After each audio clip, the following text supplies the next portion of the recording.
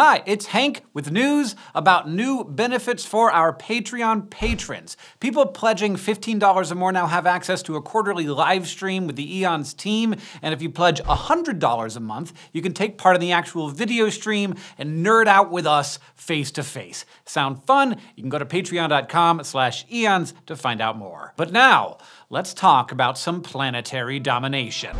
Today, our species, Homo sapiens, lives on every continent on Earth. There are more than 7 billion of us inhabiting almost every possible environment and altering them through our use of culture and technology to suit our needs. We can survive harsh winters, irrigate deserts, travel at will to reach the most remote islands. But of course, we weren't always so widespread. One of the defining features of our species is that we're behaviorally flexible. We can use whatever resources are around in order to survive. We've been like this for a long time. It's a big part of the story of our success. The early ancestors that we call the first anatomically modern humans were more like us than any other member of the genus Homo, with more slender skeletons, smaller, less protruding jaws and teeth, and really big brains. These ancestors had to be able to adapt to all kinds of new environments as they spread around the world. And adapt they did. They encountered other hominin species, faced new predators and diseases, and found the food and shelter they needed to thrive in new landscapes. And we can actually trace the path they took, from our deepest origins in Africa all the way to the Americas, by looking at the fossils and archaeological materials they left behind, as well as the genomes of their descendants. Our genomes. Now, of course, we don't know all of the details of this journey, but we can say for sure that it was an epic one. In the last 300,000 years or so, we've gone from inhabiting a single continent to all of them. Our story as a species is one of constant migration, so no discussion of human evolution would be complete without a deep look through that short window of time when we took over the world. Based on our current understanding of the evidence, the story of Homo sapiens begins in Africa between 300,000 and 350,000 years ago. In 1961, miners working at a site called Jebel Irhoud in Morocco accidentally unearthed the fossil remains of a hominin with facial features that were surprisingly like those of modern humans. But at the time, the remains couldn't be dated precisely. And in the last few years, anthropologists have gone back to that site and found even more fossils, including another skull. This new one had the same mix of modern facial features like smaller brow ridges and also more basal traits like a brain case that was longer and lower than the ones we have today. And researchers were able to date these new finds to between 300,000 and 350,000 years ago, a surprisingly early date for hominins with such modern-looking faces. Before that find was made, the oldest known remains of modern humans were skulls from two sites in Ethiopia, dated to 195,000 and 160,000 years ago, respectively, more than 100,000 years younger than the material from Jebel Irhoud. And while these younger skulls share some features with us, like the same shape and size of the brain case, they've still got some fairly robust features too, like heavy brow ridges, which we associate with more archaic hominins. So we've got fossil evidence of early Homo sapiens from northern and eastern Africa,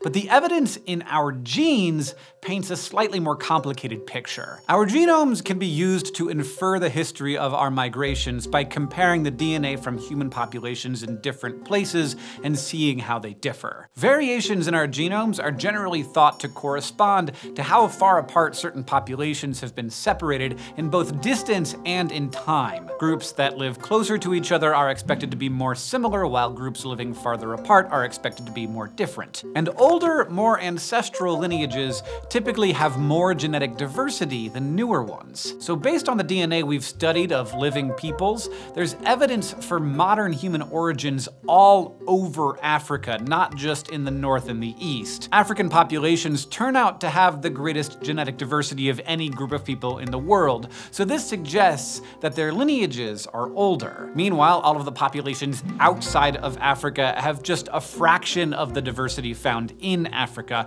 suggesting their variations are more recent. But the pattern of genetic variation found within populations in sub-Saharan Africa points to a complicated history of migration, genetic exchange, and selection. And in the end, that makes it impossible to pinpoint a single place in Africa as the origin of modern humans. In any case, we do know that after arising in Africa, some groups of Homo sapiens started to spread to other continents. Anthropologists usually draw these migrations as one-way arrows on a map, but that oversimplifies what was likely a more complex process. Some populations expanded, but then contracted again, and some moved back and forth between populations in various places. So we're not sure who the first modern humans were to leave Africa, or even how many times they made that journey. We also have questions about what route these migrants took. Some fossil evidence suggests that they went north through the region of the eastern Mediterranean, known as the Levant, about 100,000 years ago. But there's genomic evidence of a possible southern route, which might have gone from Ethiopia into the southern part of the Arabian Peninsula, and from there into Asia and Oceania. If we follow the northern route first, we find fossil evidence at two sites in what's now Israel. One of them is called Mizliah Cave. In 2018, anthropologists published their discovery of half of an upper jaw with teeth that are unmistakably human, along with evidence of hearths and well-developed stone tool technology. Dated between 177,000 and 194,000 years ago, this site is considered by many to be the earliest known evidence of modern humans outside of Africa. Another site called School is part of the same complex as Mizliah Cave, but it's more recent, dated to 100,000 to 135,000 years ago. Excavated in the early 1930s, it's yielded the remains of at least 10 adults, some of which appeared to have been intentionally buried, providing early evidence of modern human behavior. Even further across the globe, there are two sites in southern China with modern humans that overlap in time with those at School. And we don't know how these populations got there, like whether they came from the Levant or by that southern route into the Arabian Peninsula. One site is known as Luna Cave in the region known as Guangxi. It has produced just 2 teeth, only one of which could be definitely assigned to Homo sapiens, and both were dated to between 70,000 and 127,000 years ago. The other site is Fuyan Cave in Hunan province, and it's yielded 47 teeth, all from modern humans, and they've been dated to between 80,000 and 120,000 years ago. Teeth! They last! But what happened when our ancestors made it to the edges of mainland Asia? Well, the only way to go from there seemed to be across open water, which would have presented its own challenges. Sea levels did vary in the Pleistocene epoch and probably made some crossings a little easier, but our ancestors still would have had to find a way to get to the islands of Southeast Asia. And we do not know how they did it, but we know that they got there. On the island of Sumatra in Indonesia, there's a cave site called Lida Aijer, where modern human teeth have been found. They've been dated to between 63,000 and 73,000 years ago, and they represent the earliest known occupation of a rainforest by modern humans, again demonstrating our ability to adapt. And from these islands, our ancestors continued on through Oceania to Australia. Archaeological evidence suggests that anatomically modern humans reached northern Australia between 50,000 and 60,000 years ago, leaving behind stone tools and animal remains at a site called Majibebe. And for a while, that was the southernmost extent of our species' reach.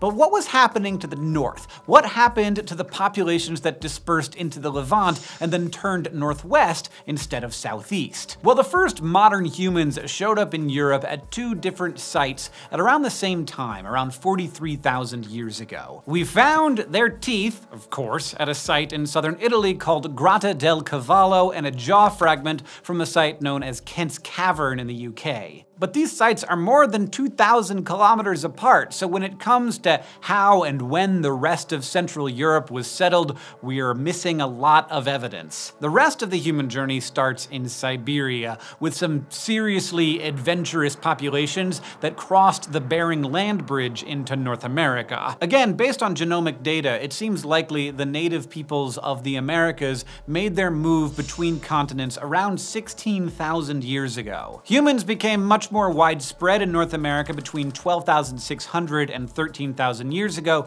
with the rise of the Clovis complex, a type of stone tool technology that's found across North America but isn't necessarily associated with any one group of people. Remains that have been found with these distinctive tools show that the members of this complex were the ancestors of many Native American peoples today. And the same kind of expansion was occurring in South America around the same time. The earliest site on that continent is the Monteverde site in Chile, dated to 14,500 years ago. It preserves the remains of hearths and tools and artifacts made of reed, bone, and stone. No teeth, though. The fact that people appeared at the southernmost tip of the Americas so long ago suggests that humans might have quickly migrated south along the Pacific coast almost as soon as the peopling of the continents was possible. And that is the whirlwind tour of our global journey as a species. Homo sapiens arises as a species in Africa maybe as early as 300,000 years ago. The earliest fossils of modern humans outside of Africa come from caves in Israel, dated to between 177,000 and 194,000 years ago. Some members of our species made it across much of mainland Asia to southern China around 100,000 years ago, give or take 20,000 years. From there, they venture into Australia between 50 and 60,000 years ago. And they're also found at 2 sites in Europe around 43,000 years ago. The last continents to be reached were North and South America,